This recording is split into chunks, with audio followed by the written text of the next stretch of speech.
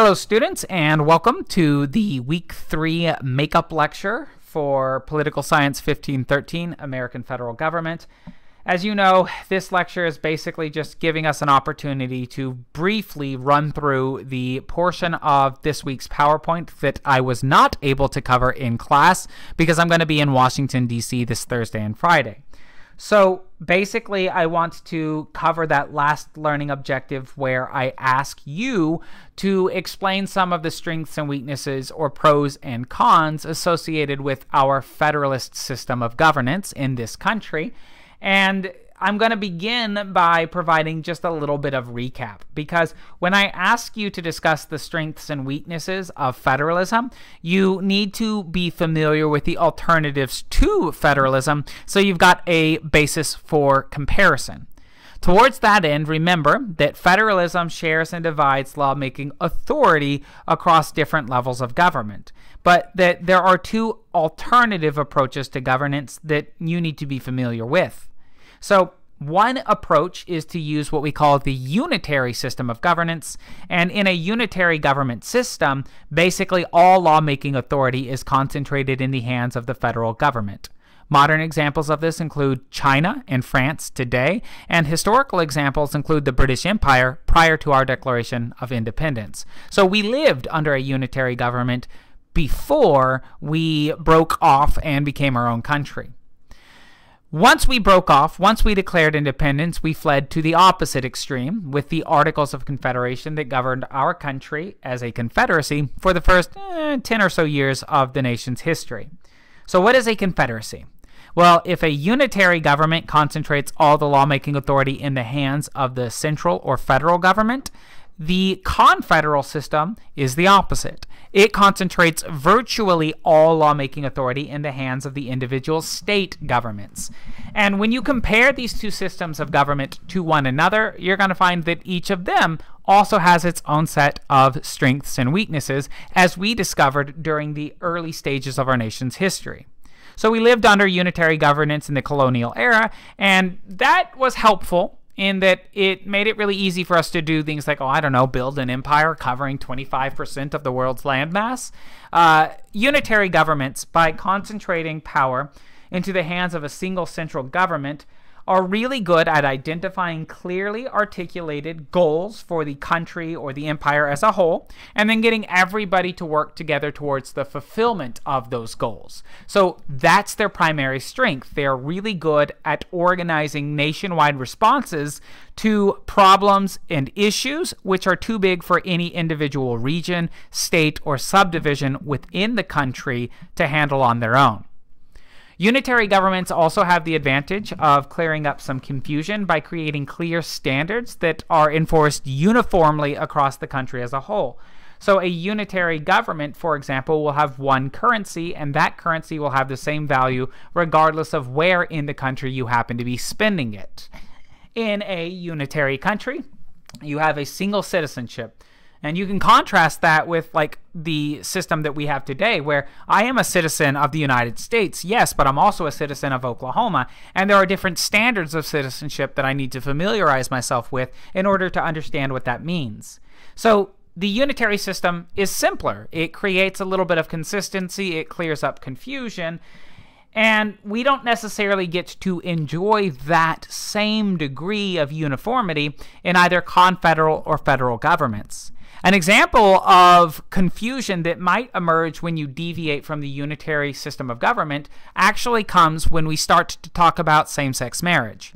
So, as you probably know, before the United States Supreme Court weighed in on the issue of same-sex marriage, we had a piece of federal legislation originally pushed into action by then-President Bill Clinton called DOMA, the Defense of Marriage Act, and basically this devolved the issue to the state. In other words, before the Supreme Court weighed in, every state got to create its own laws pertaining to same-sex marriage and whether they would allow it. Some states said yes, some states said no, and this created confusing situations where, for example, California legalized gay marriage before Oklahoma. So there was an actual case that went to the Oklahoma Supreme Court where we had a lesbian couple in California and they got married. Then they moved to Oklahoma, and once they got here, they decided that they were not in love anymore and that they wanted a divorce. So they filed for divorce after having lived here for several years, and the courts had no idea how to handle that because at this time, Oklahoma didn't recognize same-sex marriage. In fact, our Constitution prohibited any government decision makers in Oklahoma from acknowledging the validity of a same-sex marriage. And so these individuals were essentially in a situation where they didn't know if they could get a divorce and were perpetually stuck together or not. Turns out they got it to the Oklahoma State Supreme Court. They were allowed to dissolve their marriage. They were allowed to get a divorce. But just think about that. It's a routine divorce case that had to go to the Supreme Court, the highest judicial authority in our state, because our judges, our government decision makers, and our citizens were so confused by the complexity of the situation that nobody could figure out how to handle it.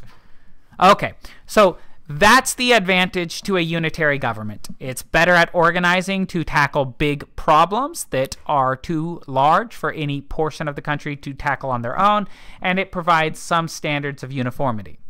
The confederal government does come with a certain degree of confusion, but it also has its advantages. So, for example, in a confederal government, what we're going to find is that the state and local governments are stronger, and that means that they are better equipped to deal with the local wants, needs, and interests of the local population.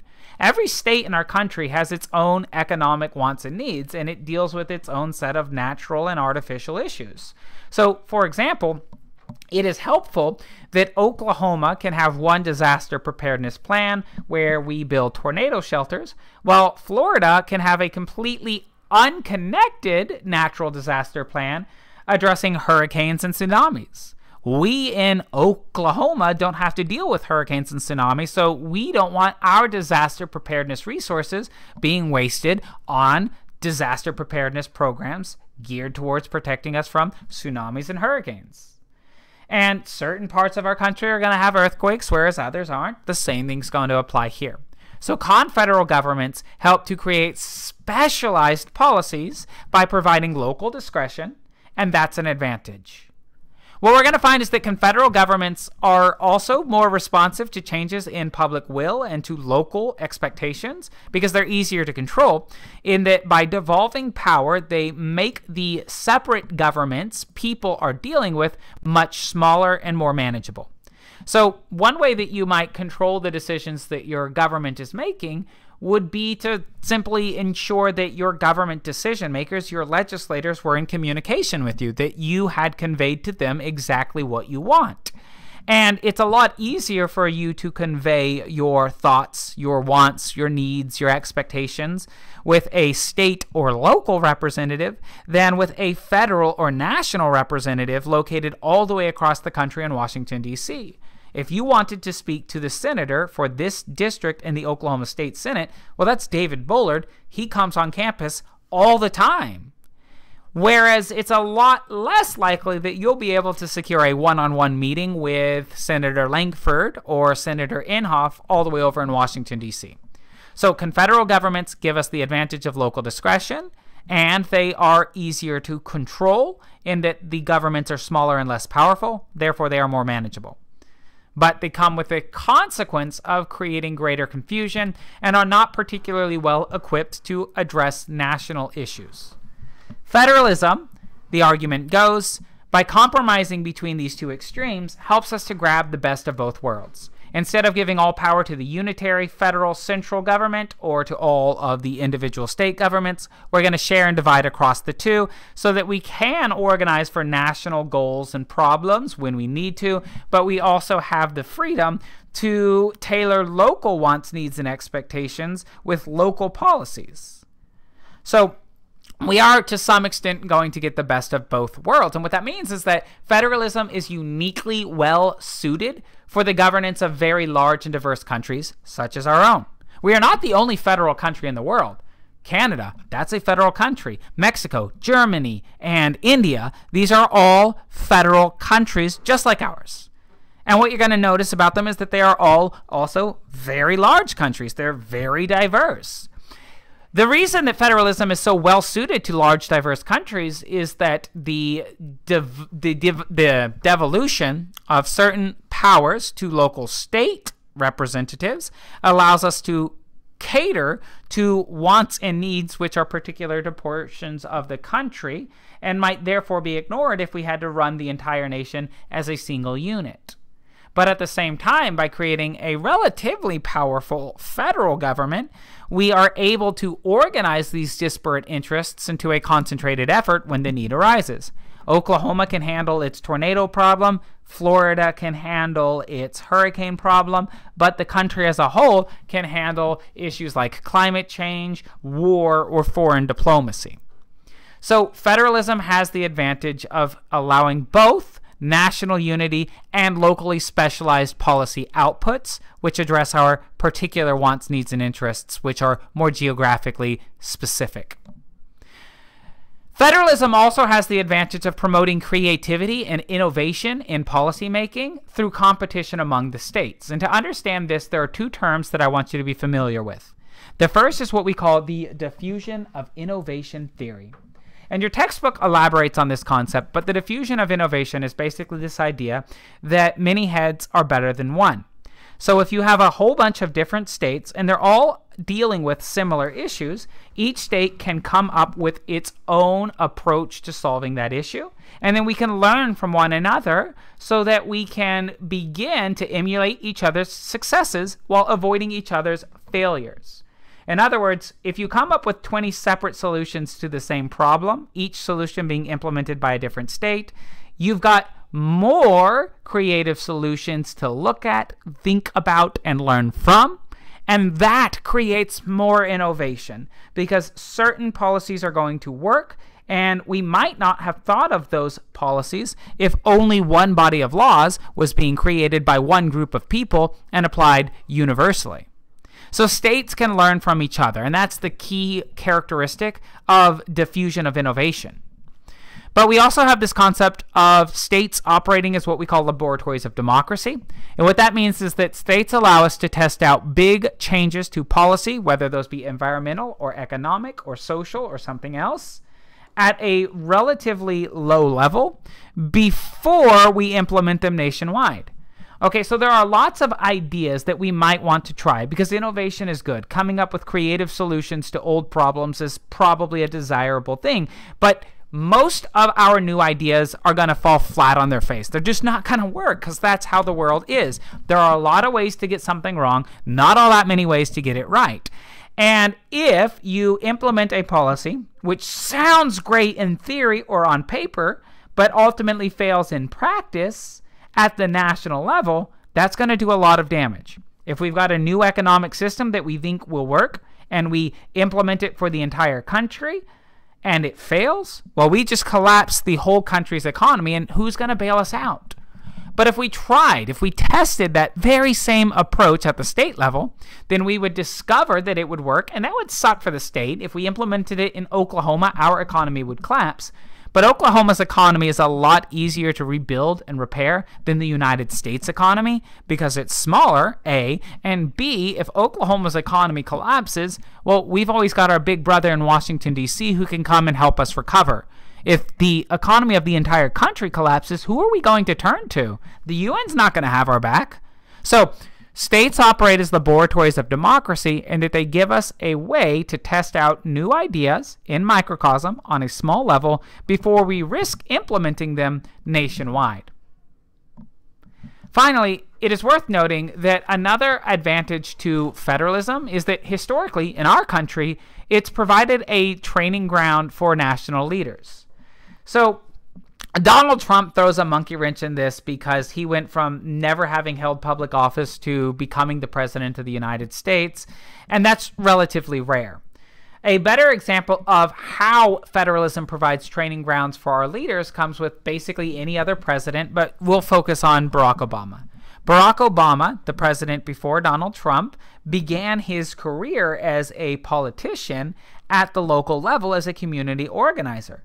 And then he got elected to serve in the city, and then he went from the city level to the state level. He went from the state level to the Senate, and then he became the president of the United States. So First, what we're going to find is that he governs a small community and he learns a little bit about leadership and politics. Then he governs a slightly larger community, a city. Then he goes to the state, and then he goes to the federal government, and eventually he becomes the president. And what we're going to find is that because of this, by the time that Barack Obama became the president, he was a lot more polished than he might otherwise have been. Donald Trump is a good contrast because, like him or hate him, I'm not going to tell you how to feel. That's not what this class is for, and I won't put my own opinions in.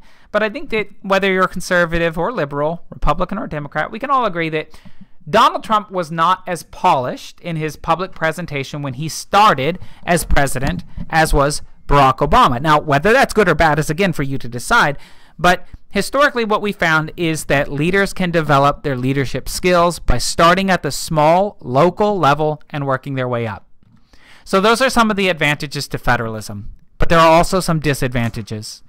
And the most notable of these disadvantages is the same type of problem we run into with confederacies, just not to the same extent. We get confusion. Okay, so again, think about the issue of gay marriage. California might legalize same-sex marriage. A same-sex couple might therefore legally get married in California and then move to Oklahoma where it's still prohibited. Can they get divorced? I don't know, because we've got conflicting laws. We don't have that national uniformity that we might if everything were governed at the national level. This creates confusion. That confusion, in turn, makes it really, really difficult for us to resolve small problems. What if you go and legally buy marijuana in Colorado or here in Oklahoma and then head back home to your house in Texas? Are you going to get arrested? Well, the answer is yes, but you might not realize that because you might be under the impression, well, it was legalized in Colorado. But hang on a second, it's also still in violation of federal law. So think about everything we talked about in class. Remember that there are opportunities for conflicting policies when different levels of government are creating their own bodies of law, and when these bodies of law sometimes overlap and apply to the same people. And when that confusion emerges, it becomes an issue for some people. So one argument against federalism is that by creating a whole bunch of distinct bodies of law, it makes what is and is not permissible in our society less clear to the people who have to navigate these legal systems. Okay, so that's the first major problem with the system of federalism that opponents of our form of government have put forward. They've also argued that the states might become a problem if they interfere with national policies. And one of the examples that a lot of these individuals who criticize our constitutional system of federalism point out is with the Affordable Care Act. So I'm not going to tell you whether the Affordable Care Act is good or bad. Again, I'll let you make up your mind, but this is what you might know as Obamacare. It was sweeping healthcare reform that got passed into law under the presidency of Barack Obama. Now, proponents of the Affordable Care Act have argued that it's in the best interest of our country as a whole. But at the state and local level, a lot of local populations have been very strongly opposed to it. So while at the time of its passage, there was nationwide a fairly solid support base for the Affordable Care Act, there was very substantial resistance to this particular piece of legislation in Oklahoma because we Oklahomans had, as a whole, decided that it was not in our best interest. Maybe it was in the best interest of the country as a whole, I don't know, but for the sake of argument, let's say, yeah, sure, it's in the best interest of Oklahoma as a whole. Fine. But if you're the governor of Oklahoma, then you're not necessarily going to worry about what's in the best interest of the country as a whole. You're going to worry about what's in the best interest of Oklahoma because Oklahomans are the ones who will decide whether you get reelected or not. So even if a policy is in the best interest of the country as a whole, you have an incentive to interfere with that policy. And therefore, again, what we're going to find is that states may become an impediment to policies that overall we would benefit from. Whether or not that's a bad thing, I'll let you decide. But again, it is a criticism that some people have articulated. Another concern is that, again, when you diffuse responsibility across multiple states, when multiple different states have the power to establish legal standards, that's going to create some inconsistencies, and that might create confusion for, say, an employer who doesn't know whether or not a student from Texas has to learn algebra or how a college degree granted in Oklahoma compares to one granted in New York. National standards are useful for helping clarify what's to expect, and we don't really have very many of those in a federal system such as our own. The last major attack on federalism is this idea that it creates a race to the bottom. Now, if you remember from the previous slide, we talked about how federalism can promote improvement through policy innovation and competition, and that's true. Oklahoma will, for example, compete with Texas. We want people to come from Texas to live in Oklahoma so that they will spend money here, and we can use that money to do things like build our roads and grow our economy. To ensure people are coming here from Texas, we try to compete to keep our cost of living down. But the race to the bottom emerges when we try to attract business and new citizens by driving down our taxes. We race to have our taxes at the lowest level. And to some extent, that might be good, especially if you're a conservative-minded individual. But remember that those taxes are also going to be utilized to pay for certain public services like the roads and education. And so when you lower the taxes, it is argued, are not only reducing how much money you take from your citizens, you're reducing how well you can serve the needs of those citizens as a whole. So this is the race to the bottom, in that we are lowering the amount of money we spend on education and infrastructure and other desirable public goods in order to attract new citizens and businesses by lowering our taxes. So those are the big arguments for and against federalism. If this was a bit quick for you, I apologize. Please feel free to rewind, rewatch, and to take notes. But I wish you the best of luck on your assessment for this week, and I will see you when I get back from Washington, D.C. Bye.